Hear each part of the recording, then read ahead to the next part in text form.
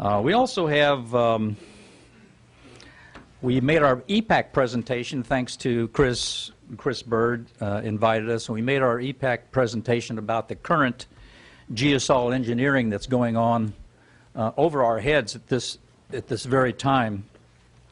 The Belfort Group in Belgium commissioned aerospace engineers to look at this problem in anonymity because there's no whistleblower protection. And their conclusion at the end of this, that manipulation of the climate through modification of cirrus clouds is neither a hoax nor a conspiracy. But currently the best option in geoengineering considered by decision makers to counter global warming. Well, some people think that global warming is all CO2, but NASA finds that global warming and CO2 have been divorced. NASA finds that CO2 is only responsible for 45% of global warming in a 2009 publication that you haven't seen. And it's all there in AAAS magazine. And the media has ignored this item. So we need to, global warming is more complicated. They're actually looking at aerosols as the culprit.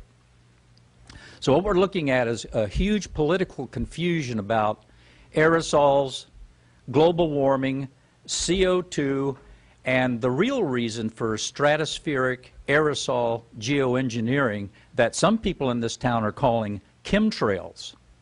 They have been going on since 1997, and they continue to go on. They were mentioned by name in House Resolution 2977. Dennis Kucinich called them chemtrails. He also called them an exotic weapon. They weren't a savior to global warming. They called it an exotic weapon. And at the time, he knew what he was talking about because he was head of the committee. So this is online at saive.com. The searchable edition is online at saive.com. The county really needs to get into this because barium and aluminum are part of the fallout of this, as documented in the recent documentary, What in the World Are They Spraying by G. Edward Griffin.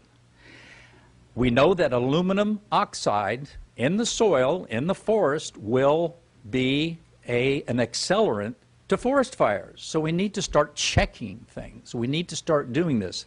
This is no longer a speculation. This is no longer an issue of debate. This is many, including NASA aerospace engineers on the inside of this operation who volunteered because they have families too.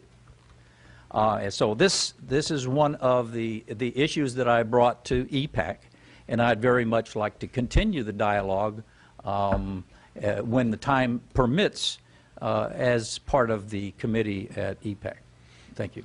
Thank you, Mr. Saive.